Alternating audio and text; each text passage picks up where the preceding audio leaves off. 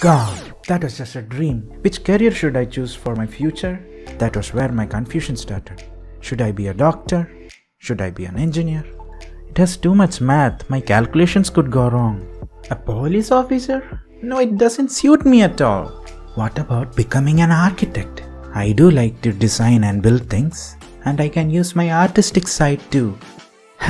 Let these go to the side. Yes, architect, that's it. I need to find out how to get a degree in architecture. I wonder which are the best colleges for my degree, and there might be some entrance test to get into them. Some colleges seem to accept entrance test called NATA, and others seem to accept JEE Paper 2 result. Are you a student preparing for NATA or JEE Paper 2 to get into Bachelor of Architecture? And you stumbled on this video because you got confused about which one is right for you. Don't worry, we will help you out. I'm Aravind from Think Institute of Design. Let's move on to the topic. NATA versus JEE Paper 2. Which one will you choose? Which one is right for you? NATA is National Aptitude Test in Architecture conducted by National Institute of Advanced Studies in Architecture, which is a body of Council of Architects. While JEE Paper 2 is Joint Entrance Examination conducted by NTA, which is National Testing Agency. NATA is conducted 3 times a year, while JEE Paper 2 is conducted 2 times. Through NATA, you can get admission into colleges like CEPT, College of Engineering Trivandrum, JJ School of Architecture, TKM and so on. While through JEE Paper 2, you can get admission into the NITs, School of Planning and Architecture, that is SPA and so on. For NATA, the medium of aptitude test is essentially English, while some questions can be in regional languages also. But for JEE Paper 2, you can choose from 13 languages to attempt the exam. To be eligible to join B.Arch either through NATA or JEE, the student must have passed 10+2 with physics, chemistry and mathematics. There is no age limit for attempting NATA or JEE Paper 2.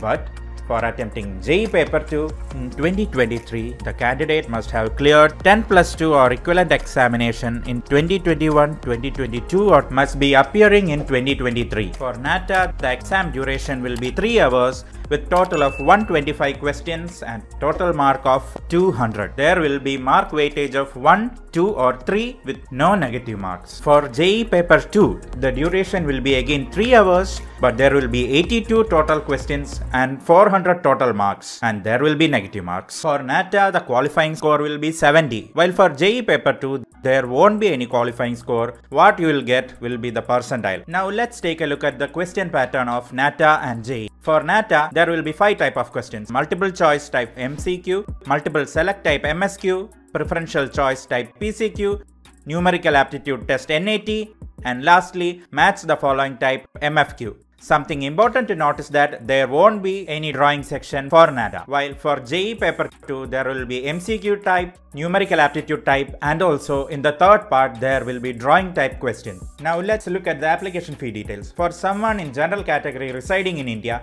if it is a male candidate, for NATA, the application fees will be 2000 and for JEE Paper 2 it will be 1000 rupees. While for a female candidate, the application fees for NATA will be 1500 and for JEE Paper 2 it will be 800 rupees. So these were the basic details about NATA and JEE. I hope now you got clarity to make your choice. If you have any doubt, contact this number. For more videos like this, subscribe to our channel. 8086 111024. Hello, is this Think Institute of Design?